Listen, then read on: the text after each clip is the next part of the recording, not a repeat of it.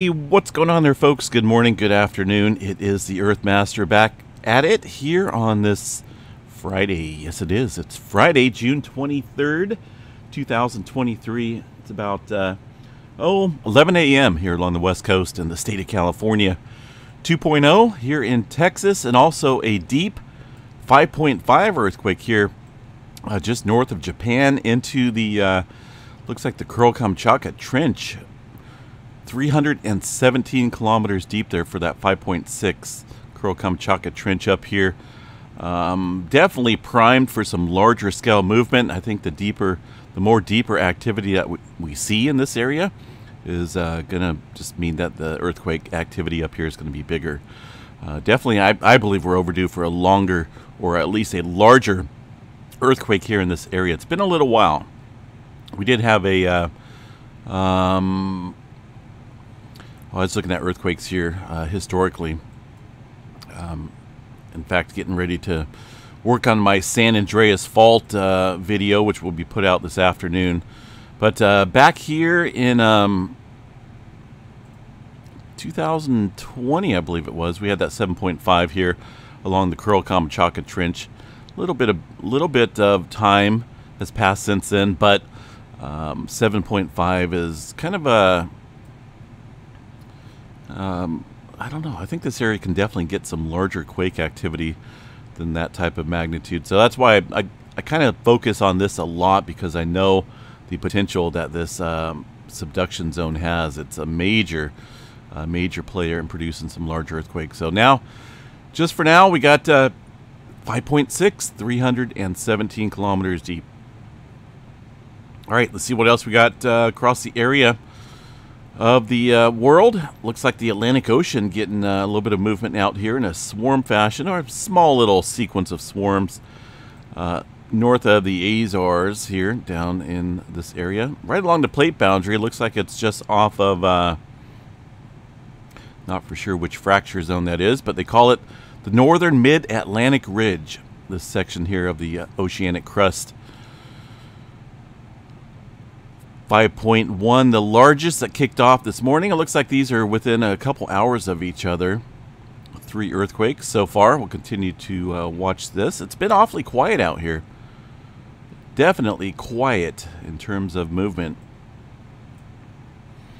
All right, working our way east. Looks like a little bit of movement across the Greece area this morning. Had a 4.1 earthquake 3D globe here.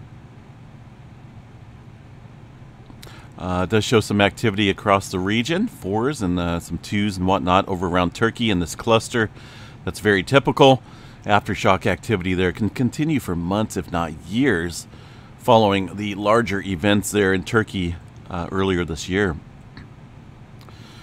Over here across the Indonesia region and the Philippines, getting a swarm of 3s south into the Indonesia area, where we did see a looks like a 4.1 into this area. 4.7, that was from yesterday, but there's definitely quite a bit of earthquake activity here listed east of that 4.7. See that one right here, about, I think that's a 4.1.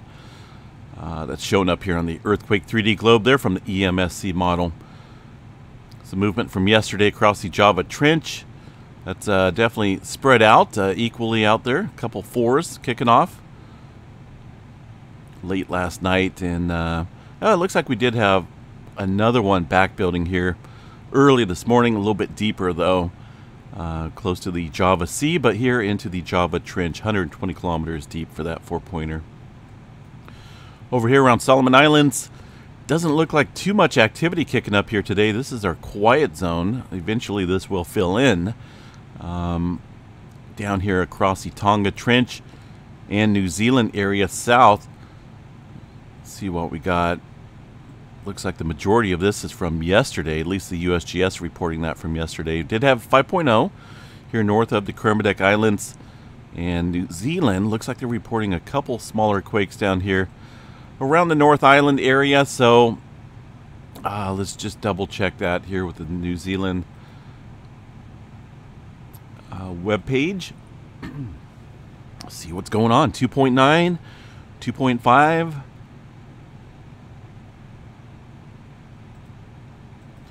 Check out the earthquake drums here. North Island section here would show some of that activity. There it is. It looks like some of the movement that was showing up there on the globe. It looks as though, let's go back here to the earthquake map. 13 kilometers deep for that 2.9. Let's bring up all magnitudes here so we can see what's going on. Some of this earthquake activity occurring off the North Island won't be felt, so it will be on unnoticeable earthquake map here. So 2.5, 1.4, there's that 3.8. I was looking for that. 183 kilometers deep. That was 4 hours ago. That is associated there with the Hikurangi subduction zone. Again, that's just off the North Island area.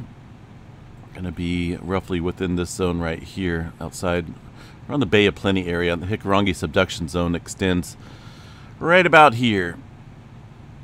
That's another area that's I would say it's definitely primed for some large-scale movement. You know, we haven't really seen any major adjustment out here in quite a while.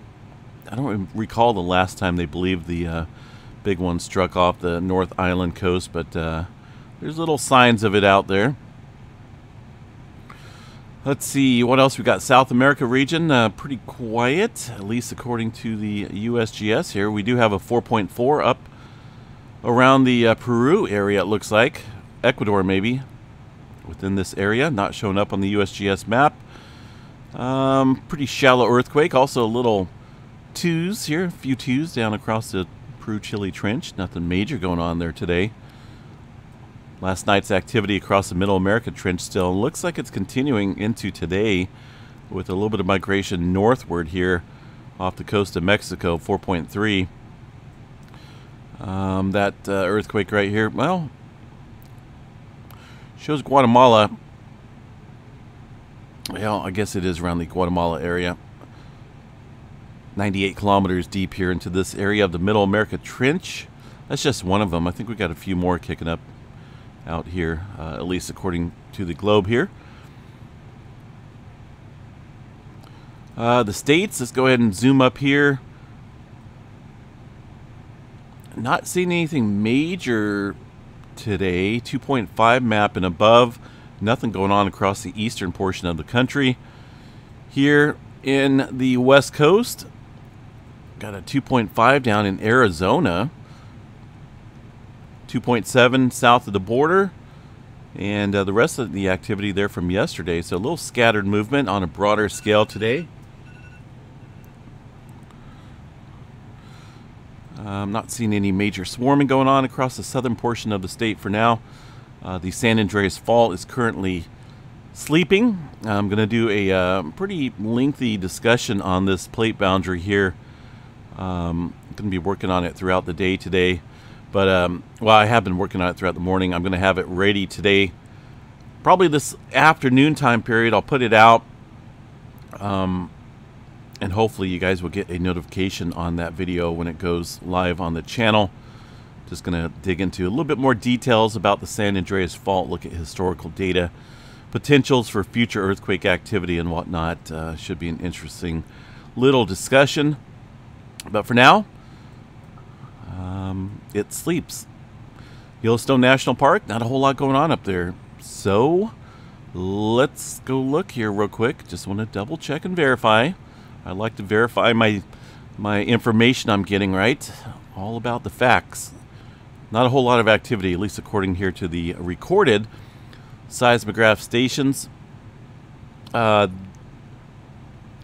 quake looks like it's a distant quake somewhere. Not for sure which one that may be.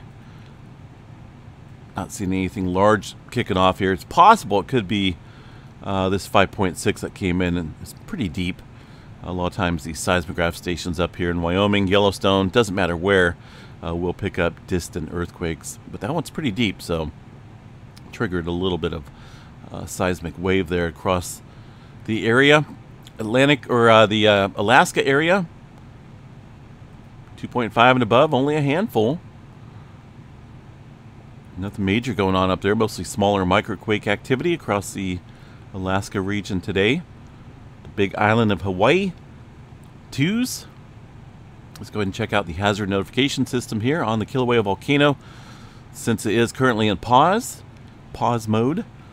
The summit eruption there at the volcano is currently paused following a rapid decline in vent and lava lake activity Monday afternoon. Of course, we seen a little bit of inflation following that decline in activity, which is indicative there of magma accumulating underneath the surface. So it's currently in the pause stage. A glance here at the volcano hazards map. I'll bring up Kilauea volcano, show you guys the tilt meter out here. And by the way, anyone can check out this information. It's publicly available there through the usgs.gov/volcanoes/Kilauea, at least in this one, and any other volcano you want to witness or look at there on the Big Island and Hawaii Islands area. So tilt meters are going to be, there's quite a few that don't work out here.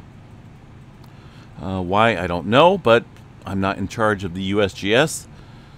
Here is the tilt meter stations out here. This goes back the last 2 days. Still seeing somewhat of an uptrend here of inflation that's swelling there on the map there at the summit of Kilauea volcano. That's very indicative there of magma brewing below, accumulating. And that has been the trend since the pause in the eruptions since last Monday. Seismograph stations, though, still indicating not a whole lot of activity. I still see some what looks like harmonic tremor here in the background levels. Earthquake activity very minimal currently, but I expect that possibly to kick back up prior to the next phase there in the eruption. Even though it's just paused, I still think we're not done with this yet. All right, space weather activity here, and then I gotta jump on getting that San Andreas Fault video worked on. Overnight, fairly quiet. We did see an M flare kick up earlier last night. Current flare threat right now, 99% chance for a C flare, M flare at 40, and the X flare probability at 10. There are numerous sunspots, and I am talking about numerous sunspots out here. This is pretty much the most I've seen in a very long time. These are all unnamed sunspots, but these are all sunspots nonetheless. There's a massive amount of them. Look at this. And these are just the ones that are numbered up here. At least 13 of them up there. There's probably way more. The majority of these are fairly stable in terms of, you know, the complex structure of the magnetic fields that they harbor. But I still think, let's look at the most recent. Look at this one. Look how this has died off rapidly overnight.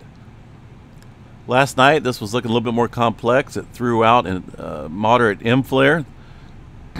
Goodness, just died off rapidly.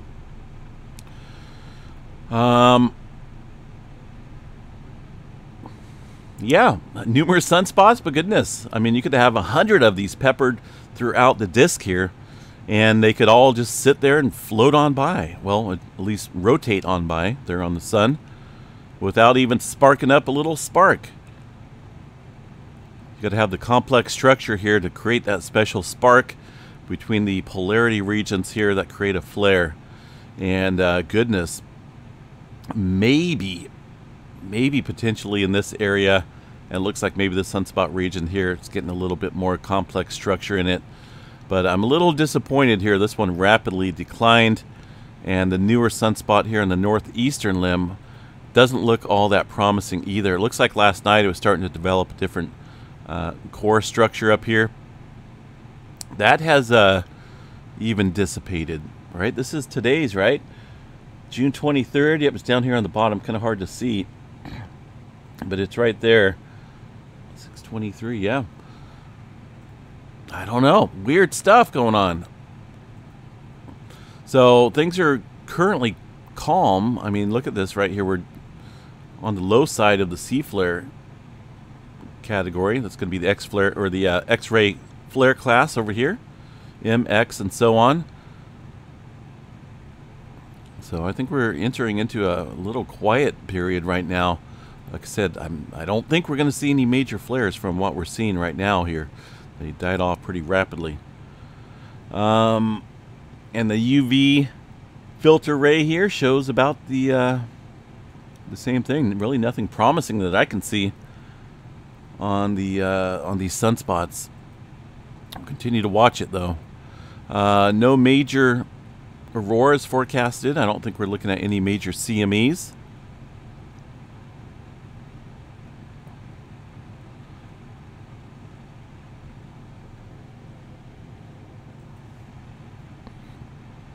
There's that CME from that M flare yesterday. Notice how that was pointed towards the south, away from Earth. Definitely not on the Earth-Sun plane. So that's not Earth-Sun line plane. So no impact is expected. Hopefully we can get this to change, folks. We're entering into solar maximum here. This cycle 25 here, progression map, shows us still well above the predicted stage, which will peak out in the summer of 2025. I mean, yeah, we're just getting going, but yeah, we're still ahead of schedule. But these sunspots are not, they're not living up to what I would hope they would live up to. I mean, these flares here are kind of interesting to watch, and the effects here on Earth are very interesting to study in terms of the, you know, our electrical grid and everything else we're dependent on when it comes to electronics. I'd like to see the effects of what happens during strong events.